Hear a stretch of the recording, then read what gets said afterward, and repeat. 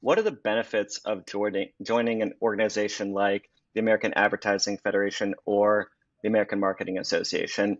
And Allison, why don't you go first?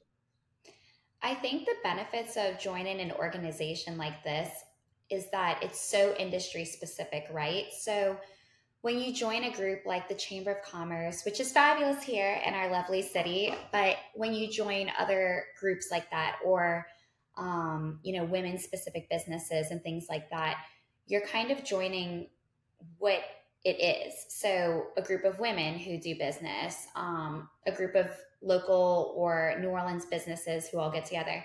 But with something that's specific like the American Marketing Association, you know that everybody is going to be really focused and it's really niched on marketing.